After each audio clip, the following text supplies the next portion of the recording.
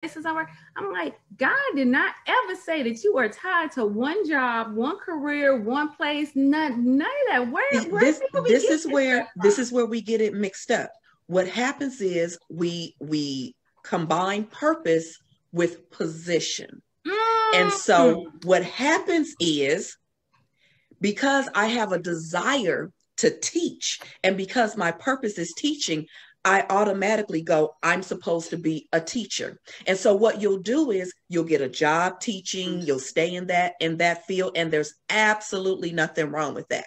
But just because I chose after 5 years to no longer be a teacher in the system, and now I choose to be a teacher in my neighborhood, well, now I choose to open up a nonprofit. Well, now I choose to go back to school and get a psychology degree because now I want to teach about the mind. What you're not getting is my positions can change. The Yes. purpose is what's rooted.